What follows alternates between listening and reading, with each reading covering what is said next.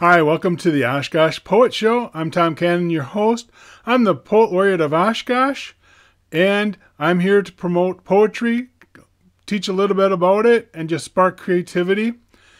If you'd like me to come speak for your organization, just email me at oshkoshpoetlaureate@oshkoshpubliclibrary.org or go to my website, thomascannonauthor.net. Today I want to speak to you actually about a technique, enjambment. Enjambment is one of the main tools that I like to use. Now, what is an enjambment? It's the continuum of a sentence or a phrase from one line to the next. You stop a line in the middle and you go down to the next line, and it goes from there. Now, an often reason stated for this to use enjambment is to keep the reader going to the next line. And I suppose that's true, but I think that most people reading poetry are going to go to the next line anyway. But myself, and I think many poets, use this enjambment of a line to make a statement. Okay?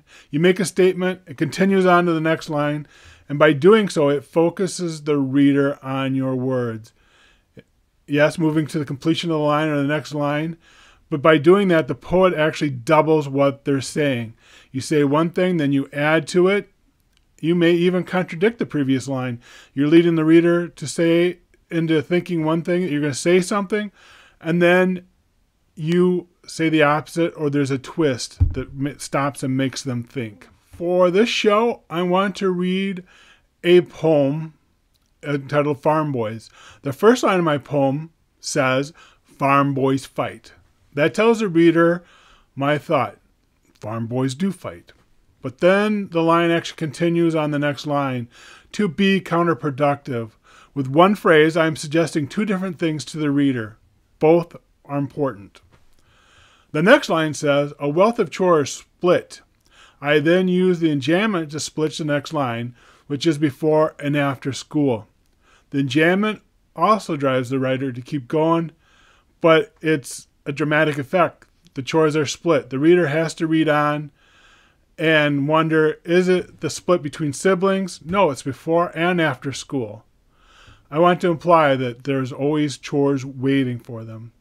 A later statement is all enjambment. In adolescence, we wreak lives on the life we love. I wanted to say, of course, as teenagers, we have caused a lot of trouble in our lives. But I wanted to say more. I wanted to establish who this poem was about. Not me or you, and to be honest, I mean me and my brothers, but we are in this together. I wanted to identify that we wreak havoc, period, but also on life. And not only do we wreak havoc on life, it's the life we love. So here's the poem, Farm Boys. Farm boys fight to be counterproductive. They wreck stuff.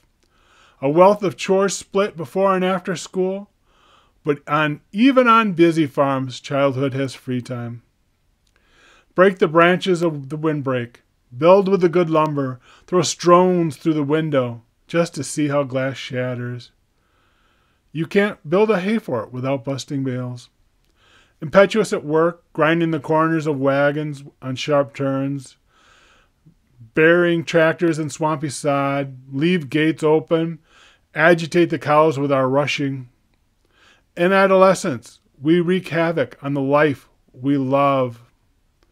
Burn the tires off the car, ditch the farm truck, swear at mother, dad throws a socket set.